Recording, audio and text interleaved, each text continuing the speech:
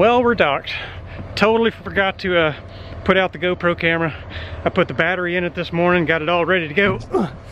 Well, yeah, docked right here at the staging slip at Holland Marine. This is the situation.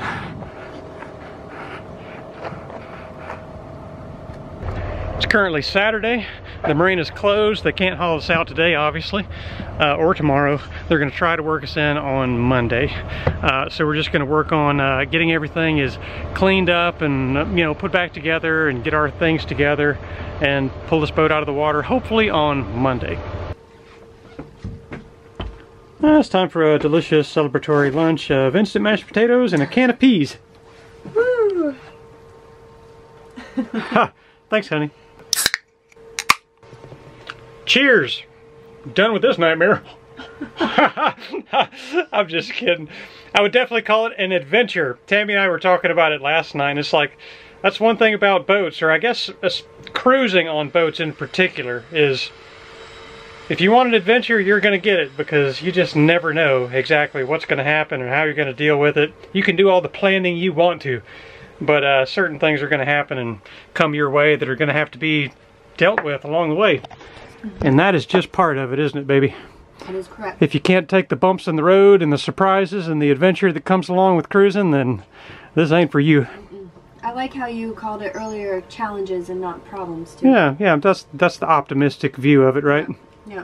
All I right. like to stay optimistic around here. You got to. I feel like you have to be optimistic to be able to handle this kind of stuff. Otherwise, it'll get you down in a hurry. You'll just crumble. For show. What'd you just say? For show. For show? All right. For show.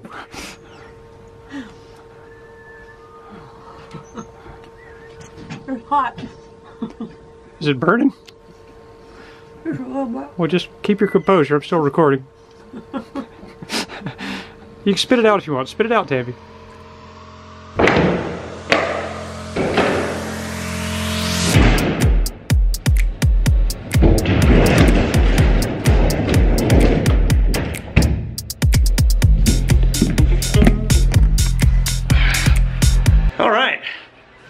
Today we have the U-Haul truck.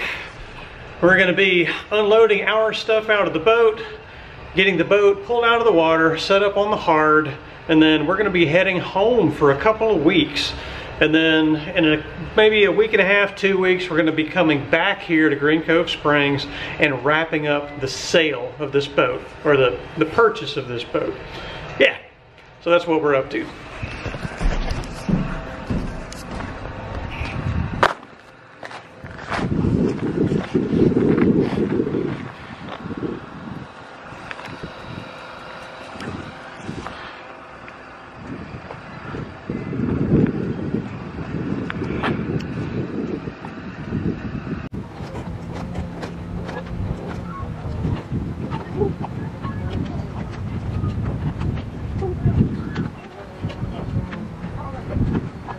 Alright, we're trying to take this head sail down. However, the halyard is wrapped up there and it will not come down. And thankfully, the beautiful Tambi has volunteered to ascend the mast. Look at her in her harness and her checkerboard shoes. She's so cute. Hopefully this isn't the last we see of her. Alright, you ready? Ready? They're too far apart.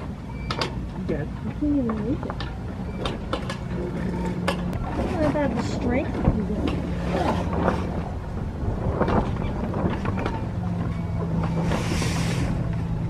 I don't know if I want to do this anymore.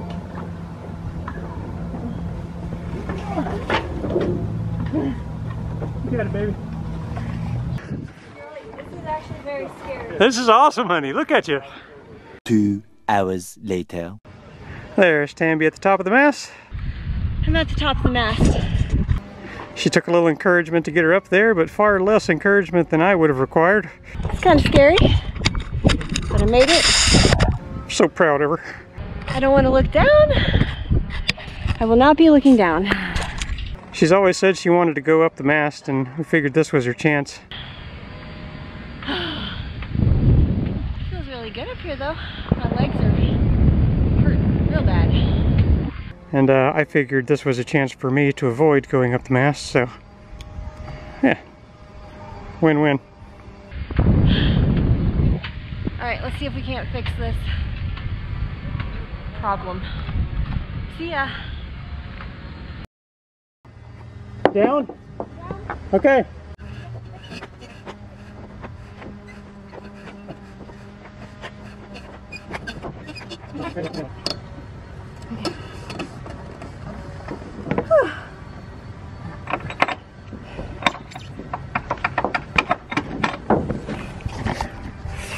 Baby, how was that? I made it. That was awesome. That took some convincing, didn't it? Yeah, but it wasn't as scary once you get up there. You got about 1/3 of the way, and you were like, "No, I can't do it."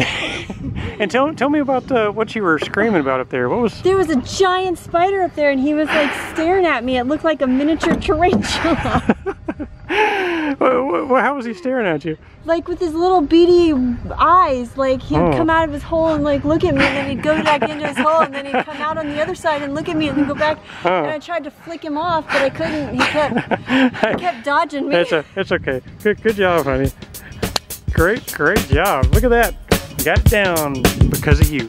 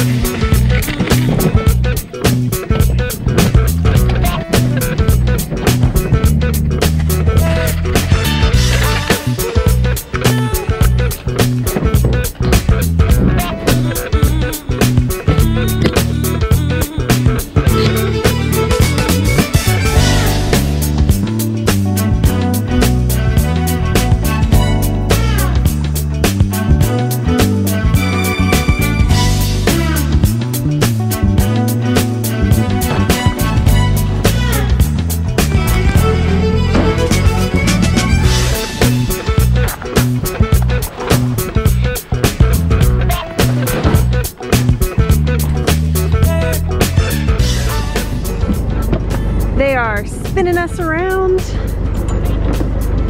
Spinning like a 34,000-pound ballerina.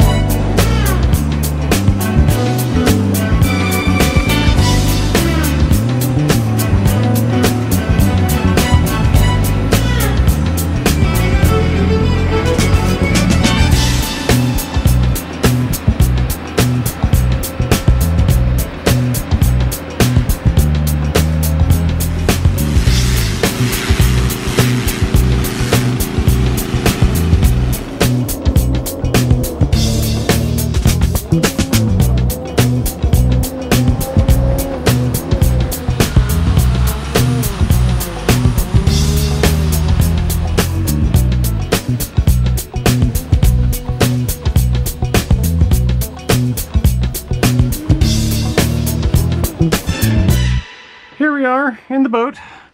The view has changed somewhat. Yep. Does it feel good to finally be settled? Yes, it does. Yep. All right, so what's going on now, Tambi? Just kind of go through our next little timeline. So now we are going to finish getting our stuff off the boat and putting it in the U-Haul. And then we're going to drive home tomorrow. Then we'll be back in a couple of weeks to finalize the sail. Mm-hmm. That's pretty much it. That's pretty much it. And then what happens after that? Boat projects. Just a few though, right? No, we have pages of pages and big to pages. small. Yeah, we just made this monster list, and it's in no particular order. You know, it's, well, I mean, it will be. We will prioritize it. Yep. But it's a monster list. It's a monster list. There's really only a few major projects that we need to do, and we're going to focus on the priority stuff, but Yep. there's loads of stuff, and there always will be loads of stuff. Yep, but it's okay. Yep. Yep. Feeling good? Yeah. Okay. Feel great. Good. All right, wrap up this clip in a fun and spontaneous and entertaining way.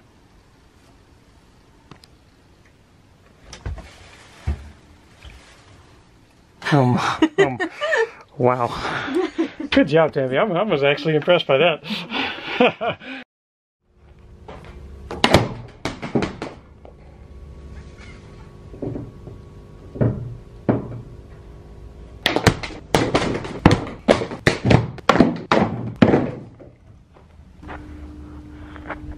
And there's the boat. There's Tambi atop the boat. Wave, Tambi. Woohoo! There's the U-Haul truck. And here is another very important element of putting your boat on the hard here in Green Cove Springs. Ant killer. We got some of these guys too. The ants are real bad around here. So what we do is we use this stuff and we make a defensive perimeter around the boat, and that keeps all of the ants from crawling into the boat and making all kinds of mess and turning your home into their home. What are you doing? Coming down? Oh, okay, come down. I'll get a very flattering shot of you. Thanks. I like this stairs thing instead of a regular ladder. Yeah, that's a pretty sweet staircase, isn't it? Now, you know, before you get too excited, this is actually probably the world's ricketiest, most unsecure staircase that there is. I've tied it to the boat with a couple of safety lanyards. I think the only thing holding this staircase together is actually the rust at this point, so yeah, we're just going to be real cautious with it. But we're grateful to have it here. I'm not complaining.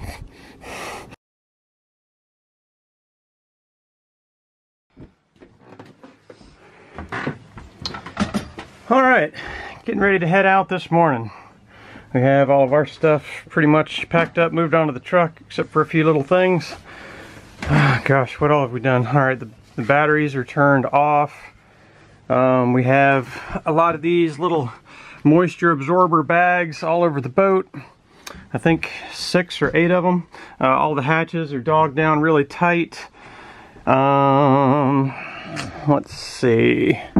I took the composting toilet out of here. It was sitting right there. Just going to take it home for now and then bring it back so that it's not in the way whenever we're getting, you know, all of this stuff off of the boat. Right? Right. Let's see. Does one of these flashlights work? Not that good. Great. All right. Let's see. In the engine room.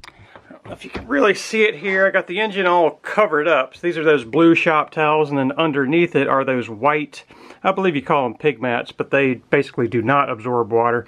I've got it all covered up just because I did notice a leak coming from, you know, this hatch seal here. Didn't seem like a really bad leak, but regardless, I do not want water dripping on this engine while we're gone. So everything's, you know, pretty well opened up. There's another moisture absorber bag over there. Got the aft cabin all cleared out, pretty well empty. More moisture absorbers. Yeah, that's pretty much it. Before we leave, we're gonna get, you know, all the doors opened up, all the cabinets opened up, you know, so that everything can breathe really good while we're gone. This really isn't the long-term storage thing. This is just kind of our regular practice for, you know, leaving the boat to itself for a while. Right? Right.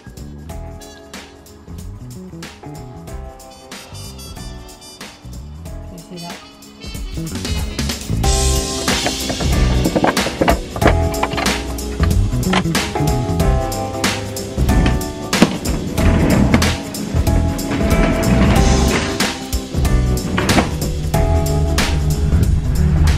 All right, see you later, old girl. Hopefully next time we see you, we'll be making you our own.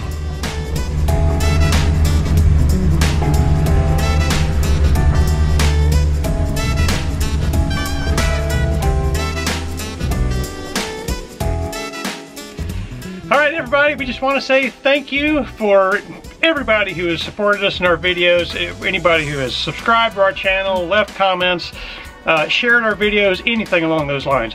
Thank you very much. What we want to thank specifically right now are a few new patrons that have joined us. Alright, so the first one we want to thank is Doug and Beth. And I would like to thank John. And Evan. Thank you guys very much for becoming patrons. Thank you very much for becoming patrons. We really appreciate it. It helps us out in a huge way. Thank you. We actually have some people who are sending us some supplies for our boat refit. So what have you got there, Molly? I've got varnish from Victor. A food vacuum sealer. There's a big cardboard box full of West Systems epoxy products. So we got, you know, the resin and such as that. Seriously, thank you guys so much for this stuff. It's so kind of you to send this stuff. Yes. Your generosity is just overwhelming. Yeah. We really appreciate it. We're going to be diving deep into these projects on the boat very, very soon. I'm actually leaving tomorrow to go down to the boat and start on these projects.